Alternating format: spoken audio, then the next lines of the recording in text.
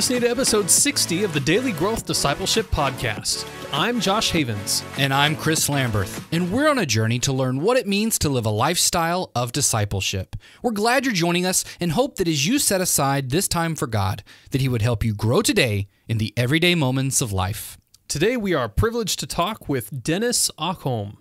Dennis is professor of theology at Azusa Pacific University and adjunct professor at Fuller Theological Seminary. He speaks frequently in church and youth group settings and is a canon theologian for the Diocese of Churches for the Sake of Others. Okholm is the author or editor of many books, including Dangerous Passions, Deadly Sins, and Monk Habits for Everyday People. His latest book, Learning Theology Through the Church's Worship, shows the inseparable connection between what the church believes and what the church does as a worshiping community. Theology. Many Christians flinch a little when they hear that word. We live in an era where theology has become a dirty word, associated with stiff academics and argumentative dogmatists. But theology is at the core of who we are as disciples. If we are genuine in our faith, theology is unavoidable because we naturally ask questions about who God is and how we should follow Him. So, we must work to make sure our theology is done well, rooted in the history of the church that seeks to worship God. And that's the approach Dennis Okholm takes in his book, Learning Theology Through the Church's Worship. The way we live our life in Christ displays our theology, just as our theological beliefs influence the way we worship God in our everyday life. And so theology forms a core discipline that we as disciples cannot ignore. Dennis, welcome to the podcast. Thank you very much. Glad to be here. Really excited to be talking with you today about your book, Learning Theology Through the Church's Worship. I was mentioning before how I had originally gotten introduced to your work through another book that you had done, Dangerous Passions, Deadly Sins, and that one was all about early church fathers and the early monastics, and that book had a real impact on my life, and it still is having an impact. I'm still trying to work through many of the concepts and ideas that I thought I had right and had very wrong, and you're sort of pointing out some of these things that are really good.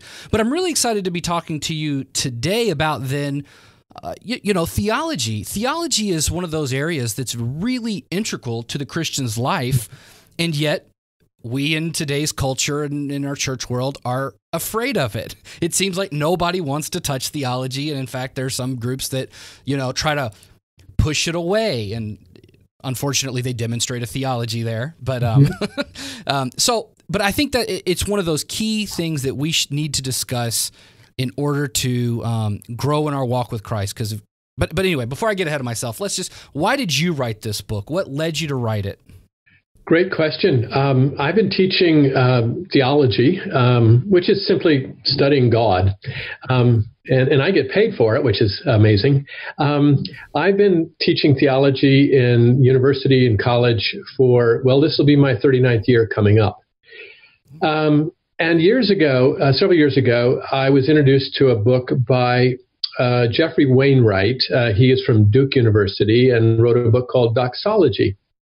And what he was doing was showing the integration of theology with our worship. And I should add that worship today is often referred to as just the music in the service, but worship really is everything that we're doing, the prayers, the sermons, all of that.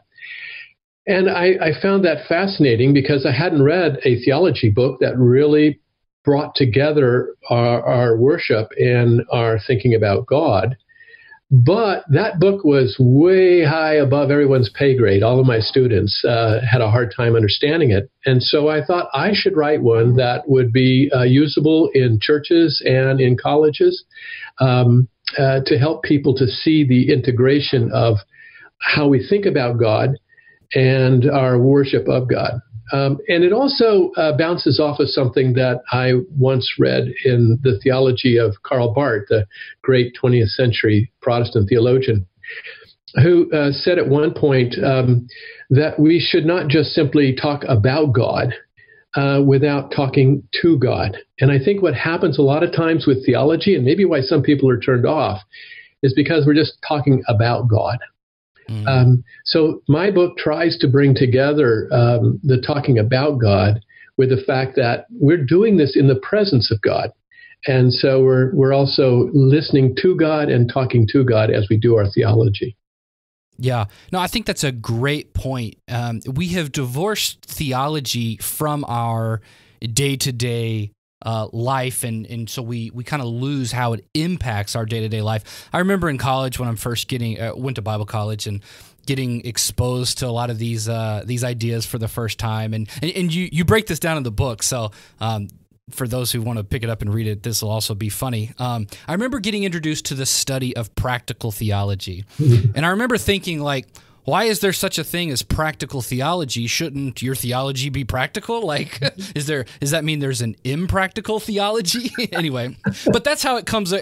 Practical theology is a formal study, by the way. So once you sort of learn these things, there is a distinction. There is a distinction. Yeah.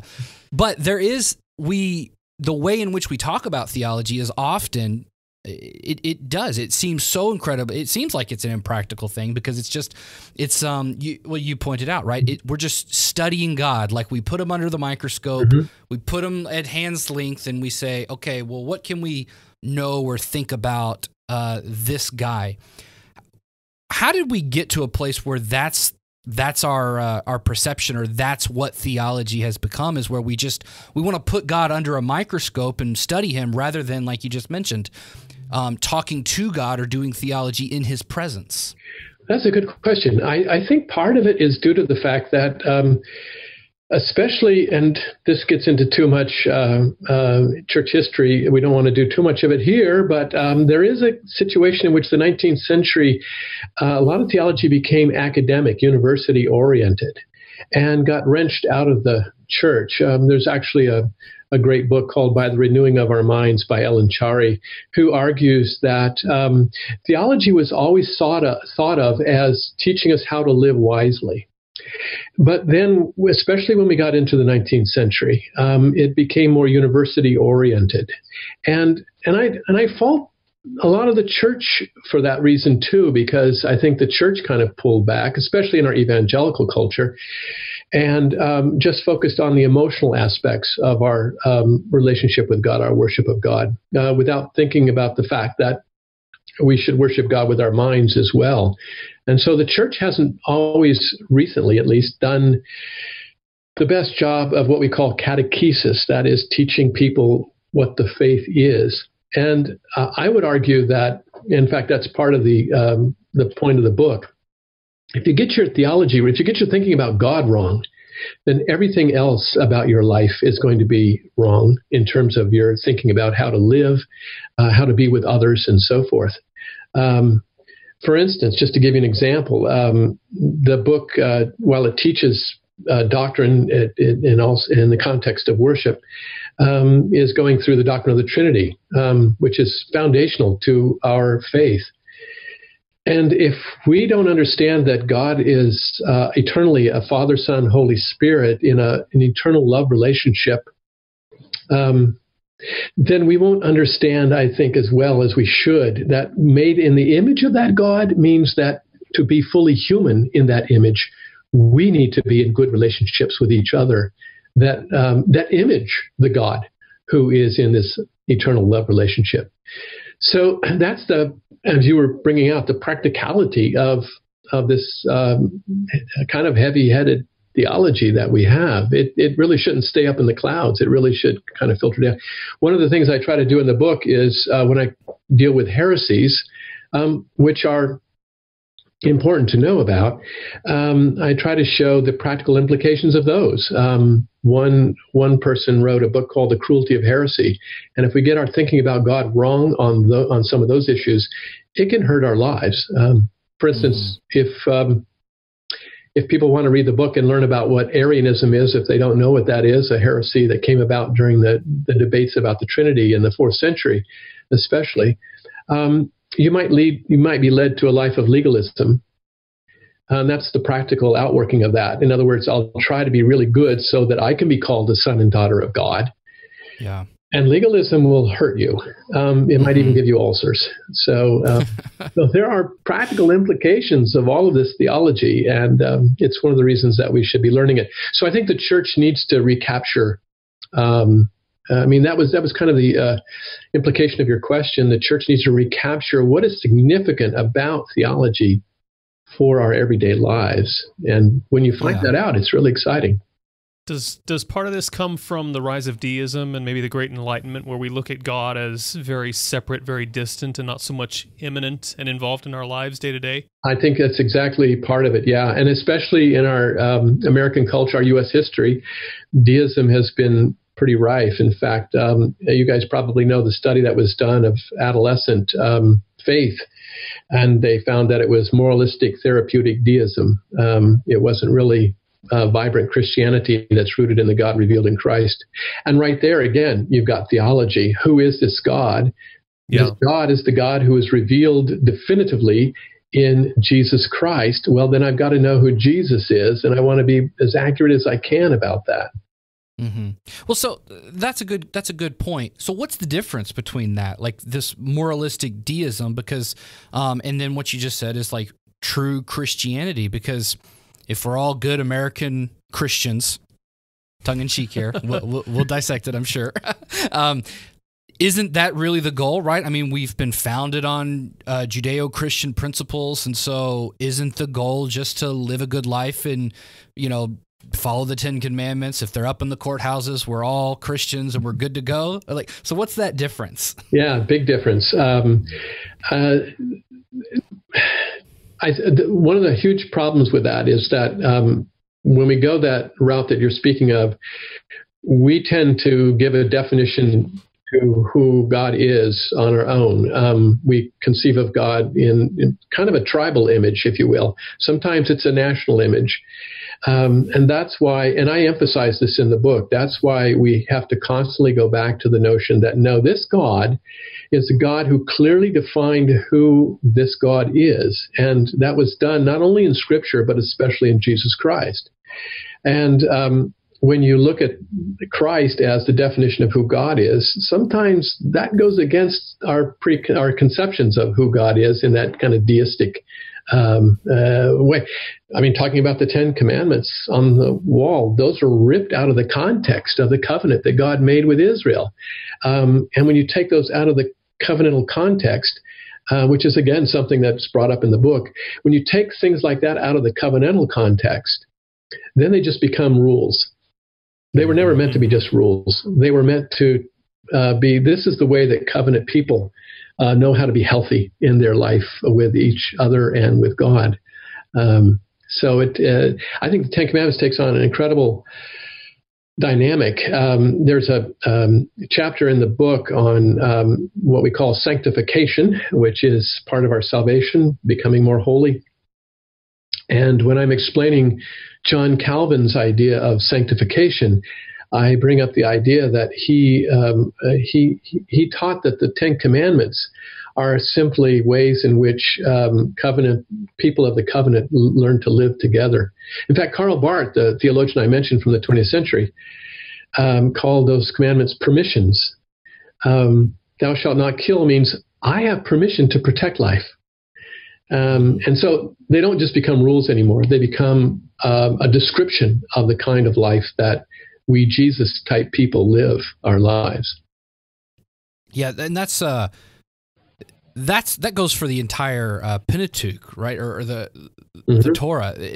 If we look at it in this way of instruction, it changes the entire way that we sort of approach the text, and we kind of start taking on a more Hebrew mindset and try to read it through the eyes of the original audience, rather than just look at it as simply a law code that dictates the way that I, it's like, okay, Leviticus chapter 18 verse, okay, this must, and that's where we get into all these arguments. And I'm bringing this up because, again, I think this is a really important distinction to learn is to why biblical studies and why theology is so important for the everyday Christian. The people who are listening to this podcast are, by and large, not scholars, definitely leaders in their churches, some pastors, but I know even then there's still many people question the validity until they really run up against some of these problems, and maybe their parishioners should come to them and they say, well, like, yeah, that's true. Like, why does it matter if the 10 Commandments are up on the back of the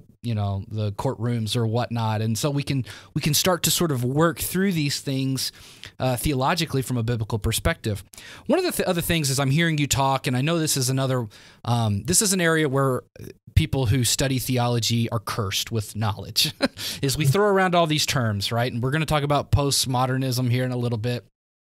I want to ask about, like, is the language of theology important to learn when we, are going through this routine, or can people just learn, like, the concepts and we sort of just, like, why do you have to say Arianism, for instance? Why can't you just say, that belief where Jesus really wasn't God or something like that? Mm-hmm. Yeah, good question. I do think we could live with just the concepts. The nice thing about language, learning vocabulary theologically, is that it becomes kind of a shortcut so when I say Arianism to a person who knows what Arianism is, I've just, for them, compacted a whole paragraph in one word. And we don't need to explain what the concept is. So I tell my students this, learning any discipline, whether it's psychology or medicine or theology, is learning a language. And the language just helps us to kind of shortcut into concepts that take more than just one word to explain. So it's just helpful, to be helpful to people that aren't as schooled in these things. They shouldn't be discouraged if all of this is new to them. I tell my students, I had to learn this stuff 3 or 4 or 5 times in college and graduate school, and then teach it about 3 or 4 times before I really understood it and got it down and got it into my head. But isn't that the way it is with anything? I mean, if I want to be a good concert pianist, I have to really work at that. I have to learn concepts. I'm taking advantage of this COVID time to learn some music theory, and I learned about the circle of eights. And people that don't learn music theory don't know about that. Well, it just got me excited because now I was learning a concept that I can just simply talk about in terms of circle of eight. And the same thing is with theology. I think we can get pretty excited about, okay, that's what that is. I had a kind of an idea that was wrong, but now I know why it's wrong. Athanasius, who did argue against Arius in the 4th century, we owe him a huge deal of credit because he helped us to understand that we need to say that the Son is the same God as God the Father, different person, but the same God, because if they're not, as he explained it, our salvation is at stake. If the Son is not the one who also created us along with the Father, then we are not recreated, we are not redeemed, because he has neither the power nor the authority to be that kind of God. So we owe these theologians who come before us a great debt, and so some of learning the language and learning some of the names is just a way of appreciating that. In the same way that I would argue that people in the United States learn American history, U.S. history, and they learn concepts, they learn vocabulary, they learn names, and they become well-versed in it to become good citizens. So part of what I argue in the book is that we need to learn these things. We even have a church calendar that many Christians don't know about. They're more familiar with the American calendar, U.S. calendar, than the church calendar, except for Christmas and Easter. That's about it. Once you learn some of these names and you celebrate one of these great Christians' feast days, just as we observe Martin Luther King Jr. Day, President's Day, which used to be Washington and Lincoln's, then you realize, hey, we have a calendar too. And that's training us to see the world in a way that's Christian. And this is a huge issue at the beginning of the book. If I can learn to see the world Christianly, then I can act in the world Christianly. Mm-hmm. We only act in a world that we see. So if I see somebody rummaging around in a trash can as made in the image of God for whom Jesus Christ died, I will act toward that person differently than if I simply see that person as a welfare bum who needs to get a job. And so part of learning theology is helping me to see the world Christianly so that I can act in the world Christianly. That's a lot of what goes on there. And that's where the worship comes in too, because our liturgy, our worship, is teaching us to see the world a certain way. We may not even realize that, but I don't care what kind of church we're in, whether it's Pentecostal, Baptist, Presbyterian, Anglican. When we're in a church worship service, we are being trained to see the world a certain way.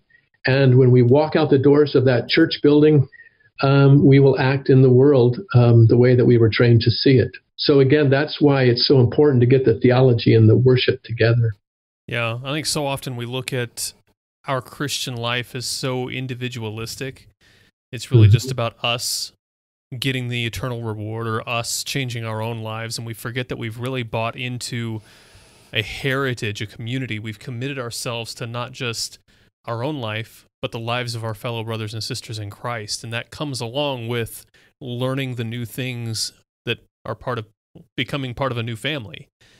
And if we miss that, I think it really does affect our day-to-day theology, because we're literally saying, I'm not concerned with the rest of the community of the kingdom of God in this case. I'm only concerned about my own life, which is in and of itself a way of looking at the world that I would argue is not Christian.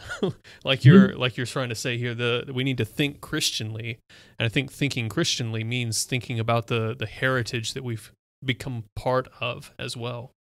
Yeah. Oh, that's so well said. That's again, there's a chapter on baptism and communion, and baptism is not just being baptized into the life, death, and resurrection of Christ, but it's also being immersed into a new fellowship of people who have also been baptized. And one of the things we can't do alone is live Christianly, right? Somebody said, 2 things you can't do in life alone are be married and be a Christian. So we actually have to have, and implied in what you're saying is the fact that part of that communion are people whose rest has been won, as that great hymn, "The Church's One Foundation," puts it. We wouldn't be here if it weren't for Athanasius, for Luther, for Hildegard, and all these other people who come before us and handed the faith faithfully on down to us. Yeah. Mm-hmm. And my wife, I hang around Benedictine monks, and so we like a guy named Benedict from the 5th century, and he has a feast day, a celebration day, like Martin Luther King Jr. has a day. His day is July 11th, and we celebrate. We have steak for dinner, and so why? Because he's made an impact in my life, just as people like Augustine and Calvin and others have. So yeah. Do you think we've done a disservice in the way that we preach the gospel then, that it seems like we invite people into, not a story. We're not inviting people into a story, into a community. We're just preaching the invite Jesus into your heart so you can get saved. But it feels like we're missing then this, all of this stuff. So how, and this is a problem that I'm really trying to wrestle with as well myself, is my own thinking on this gets turned and changed. I'm starting to struggle with okay, well, I've got 66 books of the Bible to pack into, a 2-minute gospel presentation. How does this work? And then 2,000 years of church history that I would like to, and so I'm struggling with that. How do you think about, going about presenting the gospel in a way that we can faithfully call people into this community so that they can, I think, accurately count the cost before they commit? Wow, that's a great question. First of all, I think the best way to encourage people to consider the gospel is just that we live out something like the Sermon on the Mount, for instance, right? People will see, hey, this community of people is living a different kind of life, the way that they reconcile with each other and the way they treat each other. And they might ask about that. I just read a few months ago a wonderful book called The Patient Ferment of the Early Church by a guy named Kreider. And he was actually arguing that in the early church, and by that he means the first 4 centuries, they were not in a hurry to get people into the church. They first wanted them to know exactly what they were getting themselves into. So they might take, with a sponsor, a Christian sponsor, might present this person to the church and say, this guy is really interested in what we're about.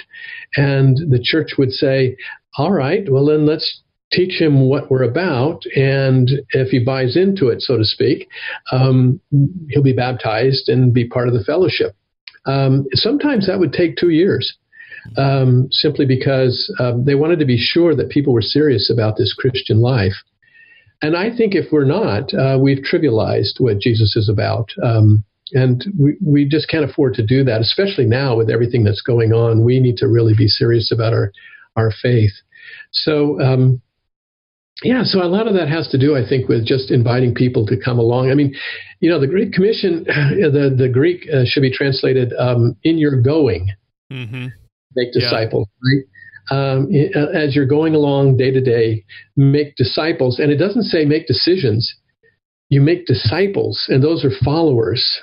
And then you do it, Jesus said, and this again is the Greek construction, by baptizing them. In other words, immersing them into this life with Christ and the fellowship of believers, and then teaching them everything that I taught you. That should be our goal. And again, we're right back to theology, aren't we? Because theology has a lot to do with what Jesus taught us, and as the church reflected on that over the years. And so that's what we're to be about, making disciples, not just decisions, not just notches on the belt, so to speak. No, and that's a really important distinct.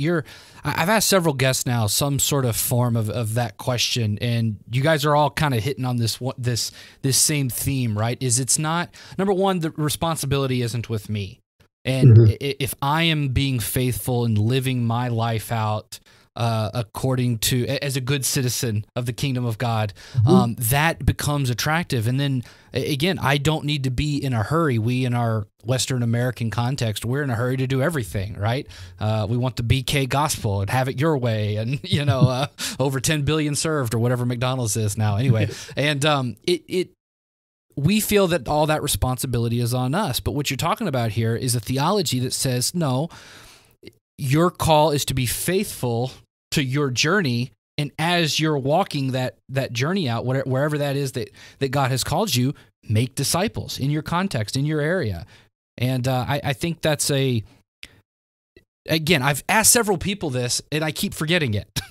It's one of those lessons, apparently, I just need to continue to learn and relearn and relearn. Yeah. That's why I really like the way Paul Borthwick said it a few weeks ago. He said, we are witnesses in God's case that he's building to win over the lives of those around us. So God's working on these things. I mean, we talked about 1 Corinthians 3 in that conversation with Paul, and Paul planted, Apollos watered, God brought the growth. And here we are thinking we have to get decisions in the moment when we're talking with people. And really, God's been doing a work in their life and will continue doing a work in their life after we're gone. And we're called to be a witness in that moment and be faithful to whatever it is God's put in front of us to do in that moment, not necessarily to get the decision.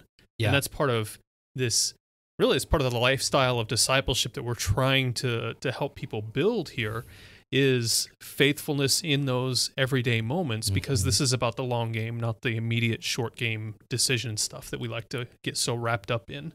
And I want to talk about that. It leads really well into this idea of a liturgy. It's a big part of worship. It's a big part of, you talk about it in your book. But it's also, and you point this out, and people like James K.A. Smith have been really critical in pointing this out, that we have a liturgy of life. Like it becomes part of our everyday life. It's not just for those people who go to, high church services and stuff like that. So let's define our terms real quick. So for people who don't know what liturgy is or aren't familiar with it, what do we mean when we talk about liturgy? And maybe we can start with the church and then expand that to the way it plays into the rest of our life. Great. And by the way, James K. Smith, you can hear his voice kind of in the first couple of chapters, especially the first chapter of my book. So liturgy, oftentimes people define that as work done by the people, liturgia, but there's been some etymological work done on it, and I point this out in the book, that it really etymologically means work done on behalf of the people. And so in that sense, what we're doing is we are participating in the Son's communion with the Father. The Holy Spirit is allowing us to participate in the Son's communion with the Father. So we are actually, so liturgy ultimately is involves our communion with this triune God, and becomes an expression of that. We express it in words, in song, in artwork, all different kinds of ways. So it's work that we participate in, but work done on behalf of us. There's a verse in Hebrews where it says Jesus Christ is our liturgy. Jesus Christ is the one who is doing this on behalf of us, and then we get to join him. I think of it this way: there's kind of a party going on upstairs, so to speak, and we get invited up to join this party. And so we celebrate that in our worship services. Where we hear the Word of God, we respond to the Word of God, we sing, we pray, we hear testimony, all different kinds of ways in the liturgy. This goes way back in the early church. Actually, it goes back in the Old Testament. You know, we were talking about Ten Commandments and all of that. The book of Leviticus is all about the combination of liturgy and theology. So the church inherited that in the New Testament, and then live that out. So we've inherited even kinds of orders. You know, there's an order of liturgy that has been passed on through the centuries. Some churches, some denominations try to replicate that or use it. Other churches have become much more contemporaneous, but I would argue that they too have a liturgy. Just try to change something some Sunday and say, wait a minute, we don't do it that way. So we get into that kind of a routine. So the liturgy, and you mentioned Smith, and this goes back to something we were talking about earlier. The liturgy does shape the way that we think about things, the way that we see things. And, you know, he uses, and I use in the book also, the example of U.S. liturgy. We have liturgical colors, red, white, and blue. We have saints, King, others. We have Scripture, which is the Constitution that always is talked about, and the Declaration of Independence. We have sanctuaries, so to speak, whether it's the Capitol building or the White House. We have hymns, the national anthem, God Bless America. And we have a calendar, and we go through it every year to remember the American story, with July 4th and Memorial Day and Veterans Day and President's Day and all of that. So we're being shaped into good citizens of the U.S. by all of those liturgical elements. Well, for centuries and centuries, the church has had colors to mark the seasons. We have our hymns, we have our saints, we have our sanctuaries, we have our Scripture.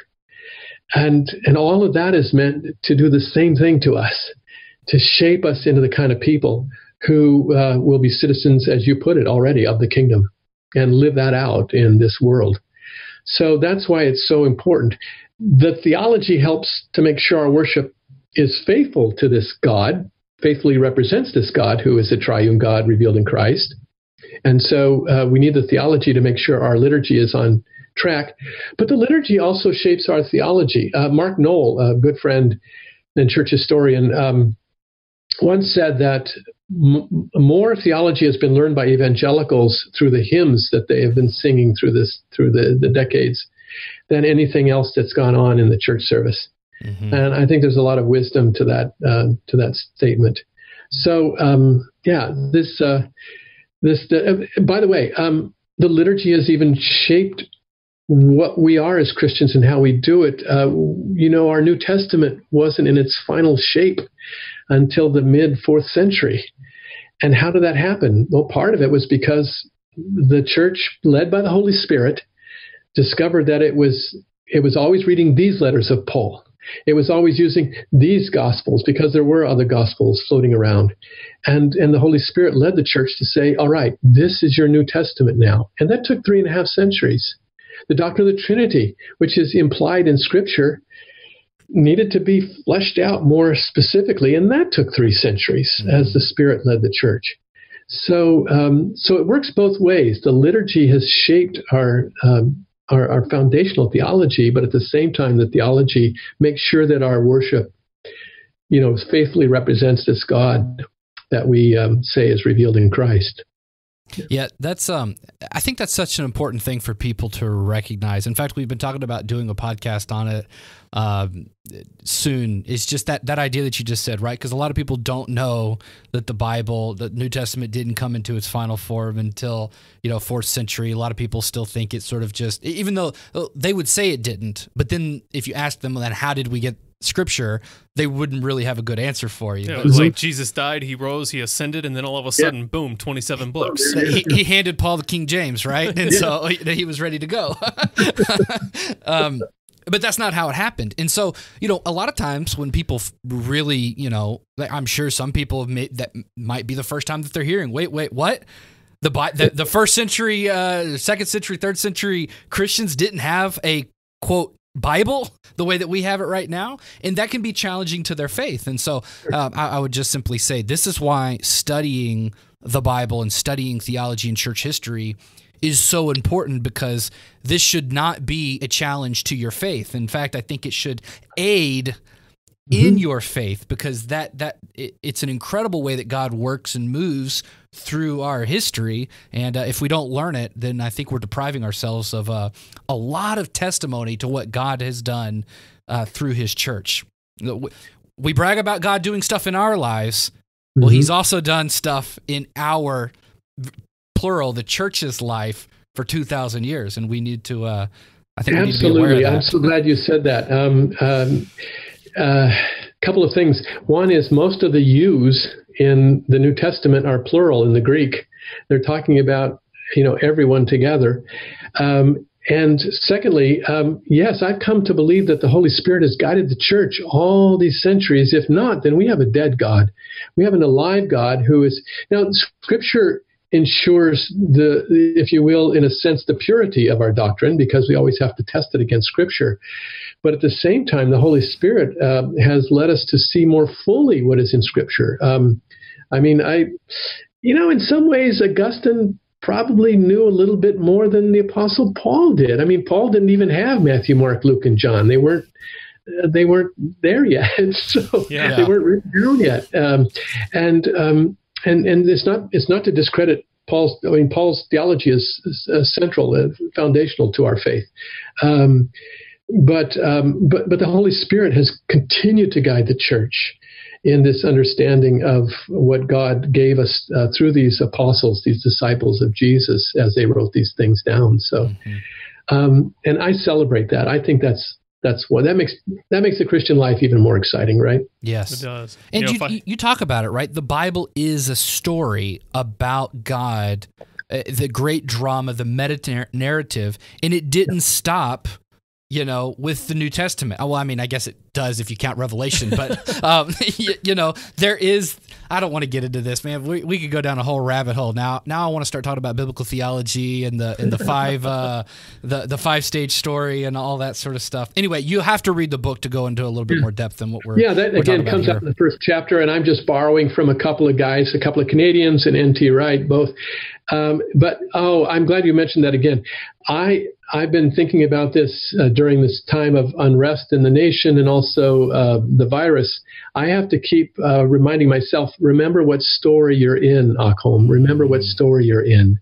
I'm in the biblical story, right? And once we see that Genesis is connected to Revelation, that there are themes that run throughout the entire Scriptures, the covenant, for instance, the kingdom and all of that, then we're smack dab somewhere, as the book says, somewhere in the 5th act of 6 acts of the story.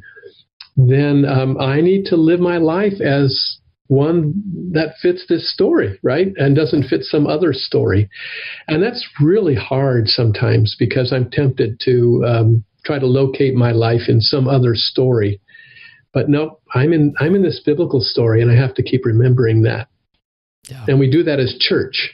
in this story. Which is so easy to do because we're so often caught up in either political arguments or other arguments that are swirling around in the culture right now that are so polarizing. We think we have to come down on one side or the other. There's no third option, not in a third way or golden way kind of a gold. What's the word I'm trying to think of? You know what I'm saying? Like a Golden Road or synthesis. something. Yes, yeah. Sure. We think we have to choose between the world's way on this side or the world's way on this side, and we forget that we're in a totally separate kingdom.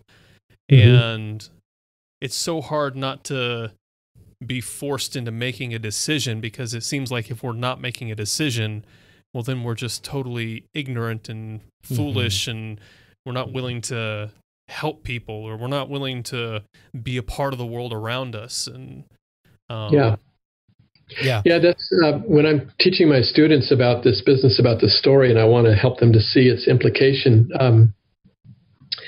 I tell them that, if I said, well, so let's say you have a youth group meeting advertised, and if you say, we're just going to study, I don't know, some doctrine or something, you might get a few kids out. But if you say next week we're going to talk about sexual relations, you're going to get a big group out, right? So, and sometimes those talks tell the kids don't have sexual relations before marriage because you'll get STDs or whatever. Well, that's going from fear. And I tell my students, the reason that one is faithful to just one person in marriage, in the sexual union, is based on the story we're in. We are in a story that goes through the Old Testament where Yahweh was the husband of Israel. And Israel went off, this is the Old Testament word, she went off being a whore. And she committed adultery against her husband, Yahweh. And the book of Hosea is one of my favorites because it brings that out. And so why should I be faithful to one person? Because I'm in a story about a God who is faithful to Israel even when she wasn't. And then you come into the New Testament, and Paul in Ephesians 5 says that Christ and the church is, the metaphor for that, the analogy for that is a husband and wife relationship. And Christ is married to the church, so to speak, in the sense that Christ is faithful to the church. So I tell them that I think it's better to teach your kids that kind of relationship is lodged in this story of God's faithfulness to his people, rather than, do the common thing of, you don't do this because you'll get pregnant or you'll get STDs. Of course, those can happen, but that's not the biblical understanding of why we're faithful to one person. The biblical understanding is because we're in a story of God's faithfulness to his people. Yeah, and I think that's got to be my favorite thing about theology, is that it starts getting at the why questions. And we love asking the why questions on the podcast, but and to me, again, if you're just simply saying, it's a fear-based thing or you get STDs, well, we as human beings are really good with coming up with ways to mitigate those risks or to downplay them. And so again, it's like, you don't want to get pregnant. Okay, well, here's contraceptive, right? And so but that's not really what our real ethic is about. We have to get deeper than that as Christians, and that's what you're talking about here. Yeah. I want to transition just a little bit. I want to talk about, like Josh, you brought it up with how our theology interacts with our culture today. And I do want to talk about postmodernism, but maybe you hit on this point, I think it was in chapter 3 or so, where you were talking about how the church needs to be an alternative culture rather than a counterculture.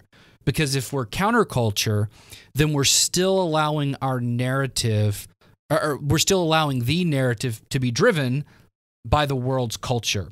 What do you mean then by, to dig into that a little bit more, what are we supposed to be when we come to an alternative culture? Because this is one of those issues that, I always struggle with, and I see lots of people struggle with, and I think here's a theology. Well, it goes all the way back to Richard Niebuhr's Christ and Culture, where he lays out 5 different ways for the church to interact with our culture. And a lot of times we end up saying Christ, we land on way 5 of his, Christ should transform culture. Is that what you're talking about? Is that the church should transform the culture, or is it really a distinct, different, alternate culture? No, great question. It's a large question. Sorry about that. No. It's one of my favorites in this sense.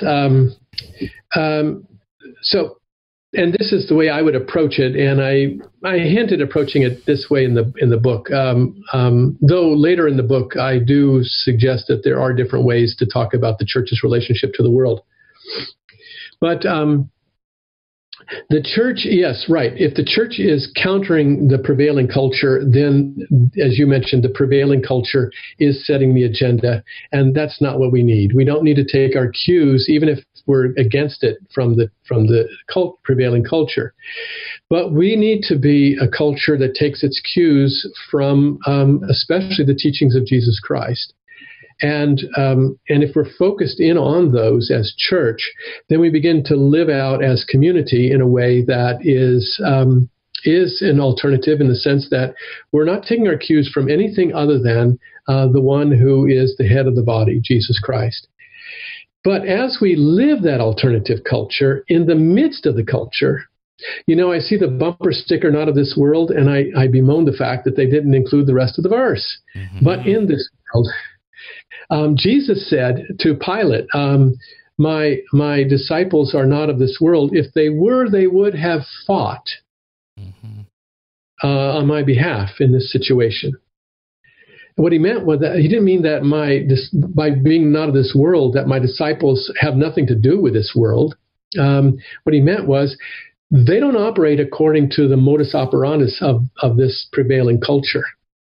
They live their lives according to a different way of living that I have taught them.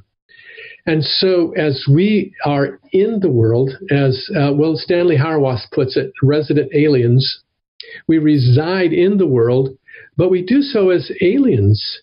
We do so as people who, let's put it in terms of the King James Version translation of 1 Peter 2, 9 and 10, where the translation says that the church is a peculiar people.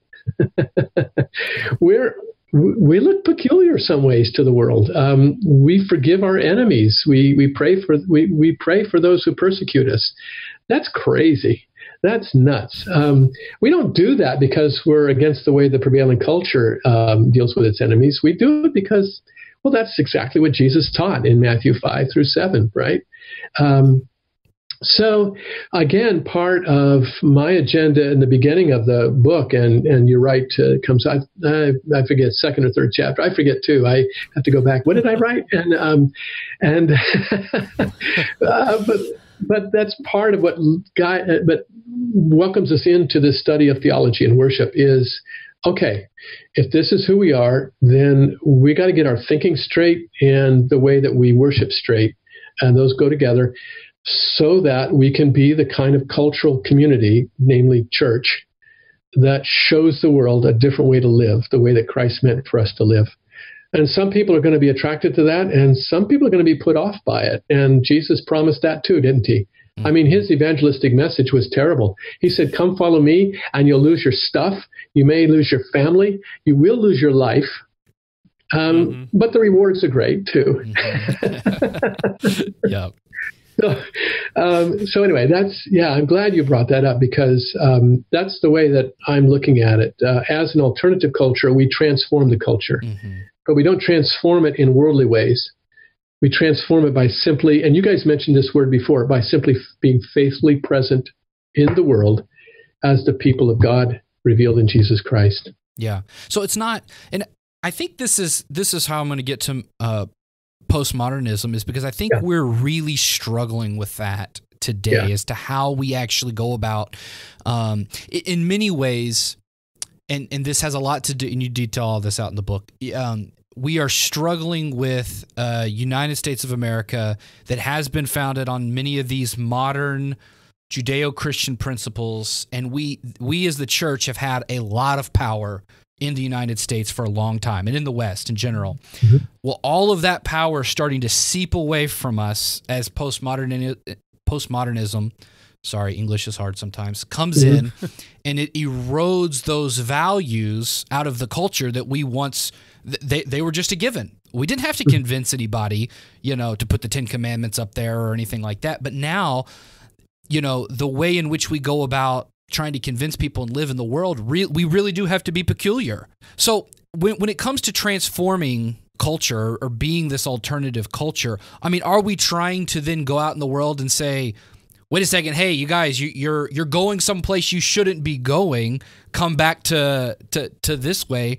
Or, and you point this out, maybe you can elaborate on this, why is postmodernism a potentially good thing for the church's witness? Mm-hmm.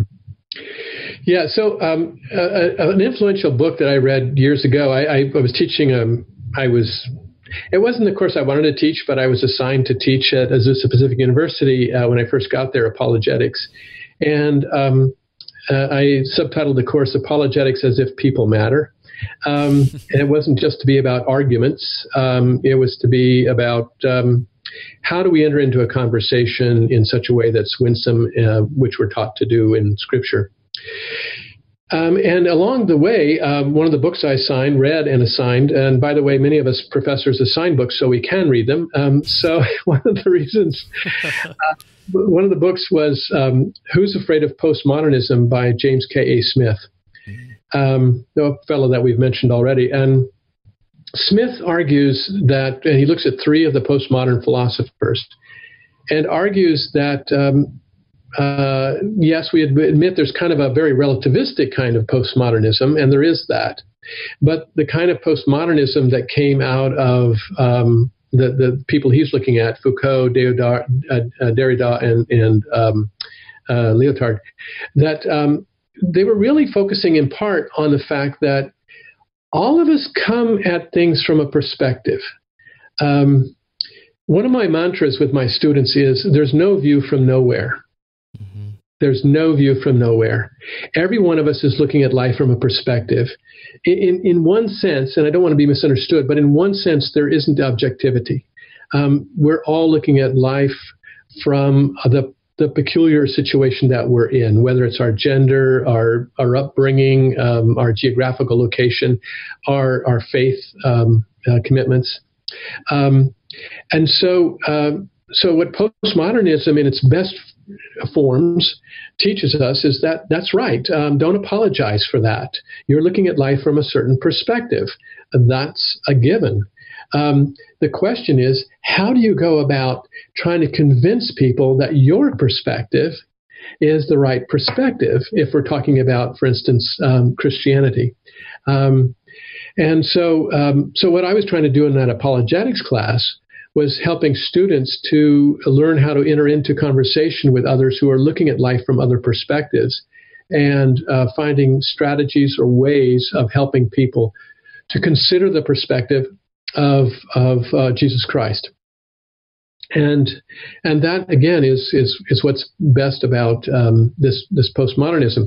I think what's happened in our culture recently, especially, is that people are very confused right now because what's true and what's not, even in the popular culture or the political culture we've got now. And that makes it even more difficult, I think, for Christians to simply say, from our perspective, Jesus Christ is the truth, the truth and life way. And there is truth. Again, I can't prove it objectively. What I can prove it through is persuasive arguments or strategies as we sit in conversation with other people.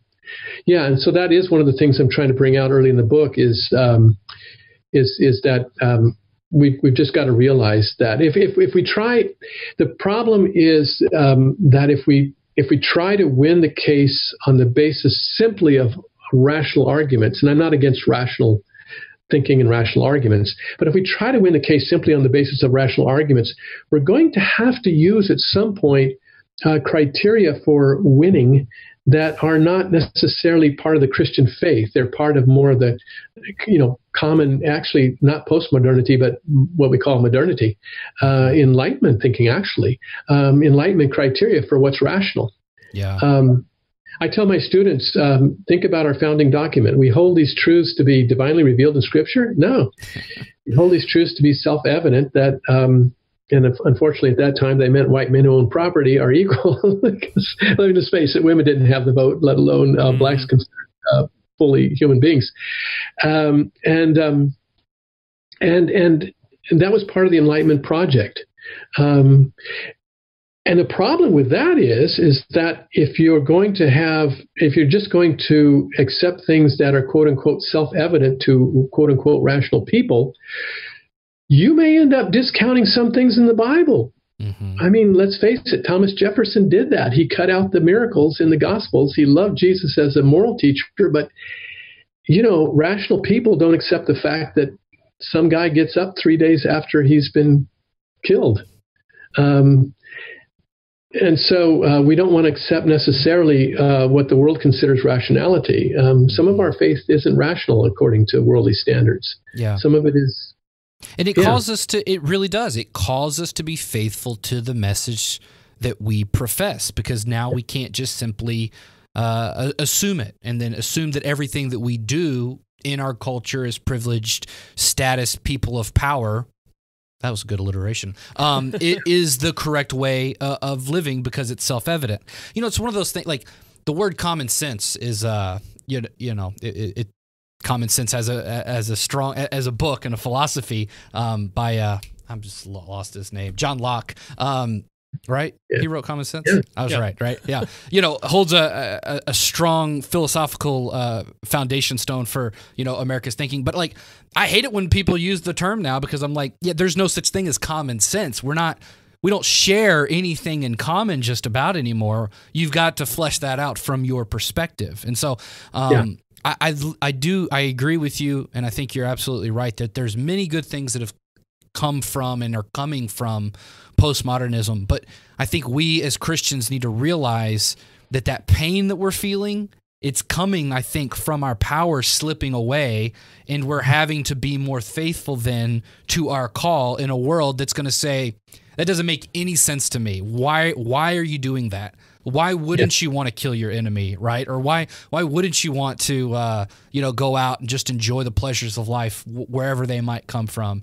And we have to be ready with an answer. Well, we use the analogy of playing a game on a field under a set of rules. Yeah. Like let's say there's a group of people playing football out on a field. American football. And we come in as Christians, and we have a choice. We could play the game of football according to the game of football's rules, or we can come in with the other sport. Play real football.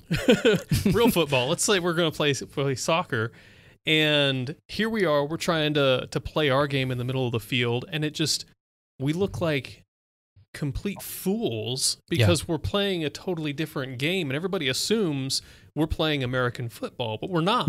Yeah. And our goal is to try to convince people, no, you need to come play the real football. Yeah. And they might ask questions like, well, how do I score points? And your job is to somehow make it reasonable that you're supposed to kick the ball through a tiny goal rather than running it into the end zone. Yep. I love this analogy. But you're playing a totally different game. Because we've got the language, got the language issues. We got no. You shouldn't be touching the football. You should only be kicking it with your feet. And then when you score, you got 1 point. What are you talking about? I just got 6 points. And like, there's all the lots of miscommunication that's going on that I think is. I use that analogy. That's a great analogy. I use that, and not only that, with science and religion sometimes are operating according to different. Yeah. I just wanted to say, you guys have just articulated in different ways what Paul says in 1 Corinthians 1:18 to 25, actually on into chapter 2, verse 5. Yeah. The cross is foolishness to the Greeks, right? Mm-hmm. And a stumbling block to the Jews in that context, but foolishness to the Greeks because it doesn't make sense. Why would you worship a man, from human perspective, a man who was executed by the state for a crime he did not commit, and assume that, as Paul says, that's the dunamis, the power of God unto salvation? How can a state-executed criminal, be the power of God into salvation. Doesn't make sense. Yeah. But when you play by the rules that God has established, it's the only way. Paul says, to those who have faith, to those who see the world rightly, it is the power of God into salvation. Yeah. But to others, it is foolishness. Yeah. And that's the kind of faith we live. Crazy, isn't it? So. It is. It's crazy. But I love it. What final two questions? This is going to be a 2-for-1 question. Who is your book, Learning Theology Through the Church's Worship, for? And what do you hope they get out of it when they read it? Good questions.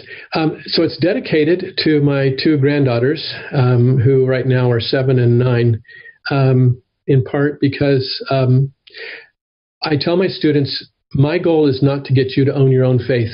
My goal is to get you to embrace the church's faith, to embrace the faith that has been given to you faithfully down through the centuries, and then to pass it on, maybe even a little bit better than you found it. So it's written to people in the church, and I truly mean that. I think this book is completely accessible to educated people in churches. In other words, people who really want to learn in churches. And I also wrote it for my Christian college students who need to learn the faith to pass it on. I have a goal in life, and it's to fill the pews and the pulpits with biblically and theologically literate people. So I just want to hand the faith down to those who are living now, and so that they can hand it down faithfully to the next generation. And ultimately, I teach. My vocation is to serve the Church of Jesus Christ. It is God's alternative to the prevailing culture, and it is God's.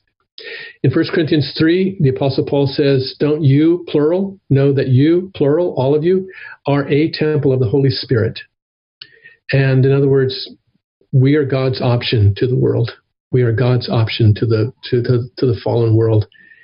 So that's what I hope my book does. I hope it helps the church and the next generation as well.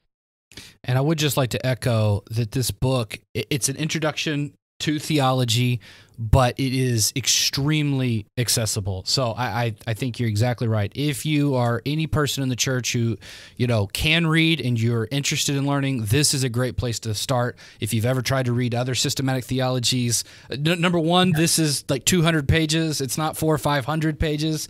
It is a good introduction, and I would highly, highly recommend this book to people. Where can people go to get a copy of your book and to follow the work that you're doing? Yeah, it's on Amazon, so completely accessible through Amazon. Baker published it, and that's one of the leading evangelical publishers. There's a couple of other books on there too, about early monastics teaching us psychology. The one you mentioned, Dangerous Passions, Deadly Sins, and the one that just got made into an audiobook, will be up soon as an audiobook by a friend of mine, Monk Habits for Everyday People. If anybody wants to learn about how early monks can help us in our spirituality, in our disciplines in the Christian faith. Yes. So, yeah. That's great. And we were going to have you back on because there was a whole list of questions. I wanted to talk about how you go from writing mostly, about the monastics, and then you transition into this. And I wanted to also ask you about you've changed churches a couple times, traditions, and so I wanted to ask you theologically how you came and thought about some of those things. But anyway, you guys will have to definitely go check out Dr. Okholm's books. They're wonderful. They change your life, and I think it's really well said what you said. Learn the faith to pass it on. I think that's exactly what your books do. So thank you for that so much. Thank you. Thank you very much. How can you create a lifestyle of discipleship? Most Christians think discipleship is a program or a few practices thrown in at the beginning or end of the day. But we want to help you create a lifestyle where walking with Jesus throughout the day is not only possible, but natural. And we have a tool that's going to help you do just that. It's called the Daily Growth Journal. It's a guided journal that's going to help you become secure in your identity with God and authentically walk with Him in your daily life. Growing daily in your walk with Christ is possible if you cultivate a lifestyle of discipleship, and the Daily Growth Journal will help you do just that.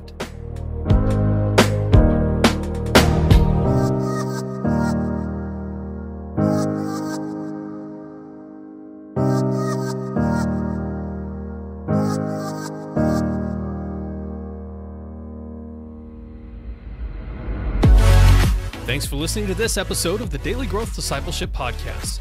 To find out more about Dennis's work, check out the links in the show notes below, or check out his book, Learning Theology Through the Church's Worship. If you like what you've heard this week, give us a review on Apple Podcasts or the podcast player you use. We'd love to hear from you. If you want to stay up to date on everything happening at Daily Growth Discipleship, go to dailygrowthdiscipleship.com and subscribe for free. You can also subscribe to this podcast on Apple Podcasts, Google Podcasts, and Spotify.